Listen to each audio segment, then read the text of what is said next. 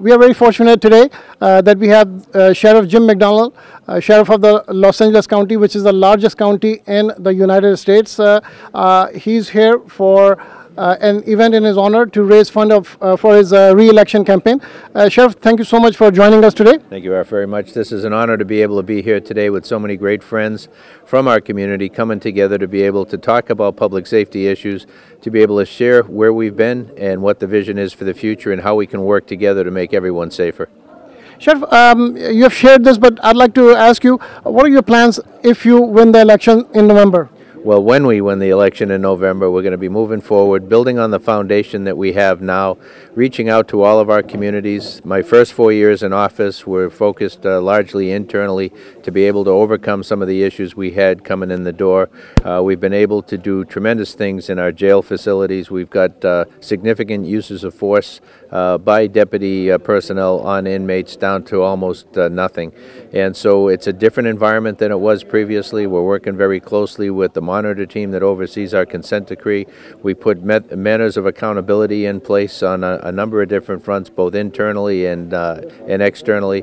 And we're moving forward in a way that I think other organizations will look to us as a model. So I'm very proud of what we've been able to do, but looking forward to taking it to the next level, particularly in re-engaging the community in a way that I think will be unique and I think very participatory by members of all of our communities throughout the county, with an eye towards engaging expertise from the community, being able to share information we have on how to keep our community safer, but working together in a way where I think we get even better results than we've been able to do in the past. So very exciting times.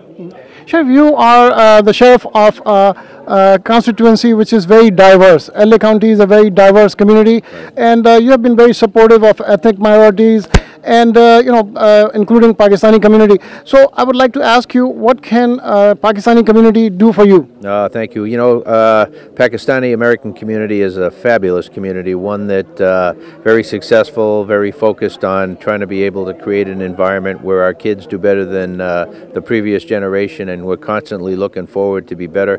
But one that works very closely with the law enforcement community, one that values public safety, values education, and really the things that make a community a great one.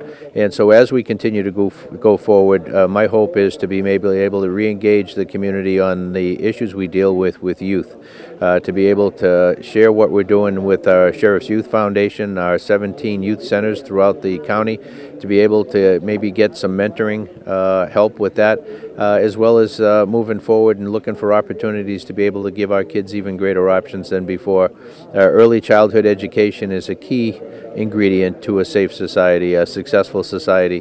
When you look at our state prison population, there are so many people who are in the custody of the state who never had the opportunities at an early age to be able to get a proper education.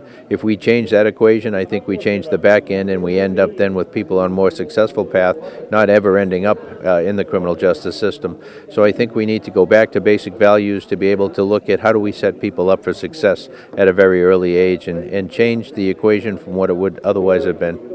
Thank you so much. Thank you for having me, Arif. I appreciate it. Thank you all.